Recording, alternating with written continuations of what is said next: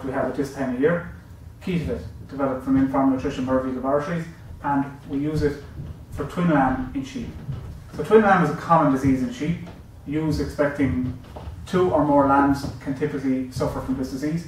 They can be affected from 2 weeks before lambing up to the point of lambing, or 3 weeks before lambing, where they go off the feed. They tend to produce a lot of ketones in the body, which are floating around, and they reduce appetite. The ewe can go off her feed. Needs a good whack of energy at this time. So we have Ketovit developed with 2 sources of energy. Propylene glycol, crude glycerine gives the ewe a massive boost. There's also the B vitamins in here are excellent for bringing the sheep back eating and getting the ewe back eating again.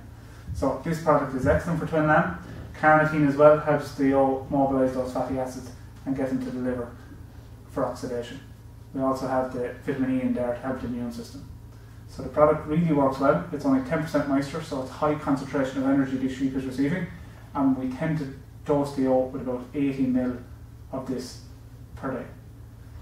So that's typically what we use Ketovit for twin lamb. Also, when you're treating that, we can also use a bit of rumen booster, and it's great for sheep after a bit of surgery around lambing or any kind of medical veterinary treatment.